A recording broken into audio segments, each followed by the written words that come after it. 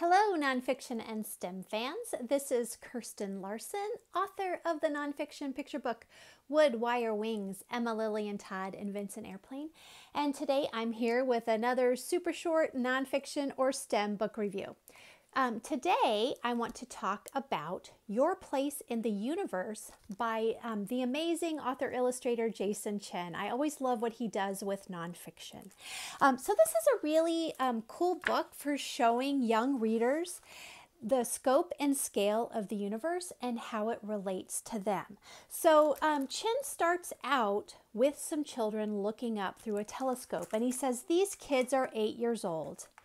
They are about 5 times as tall as this book, but only half as tall as this ostrich. Ostriches are the tallest birds in the world and may grow to 9 feet tall.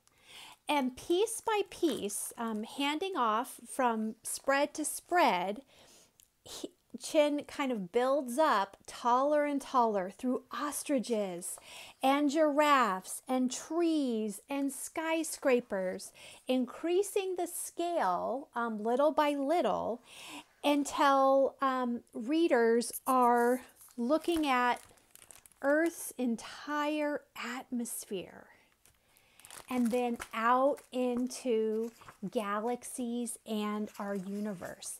And the thing I always love about Jason Chen's text is he always finds really kid-friendly ways to explain what could be challenging concepts, ideas like galaxies and universes.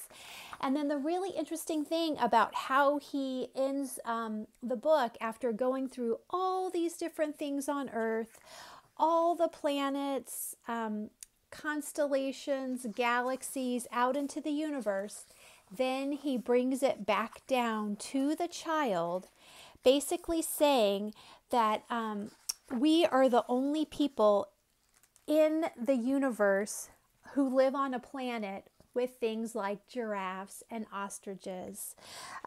It's the only planet we know of with kids who can look up and imagine their place in the universe. And there have been a lot of really cool nonfiction books lately about our universe and the Big Bang Theory and our place in the universe.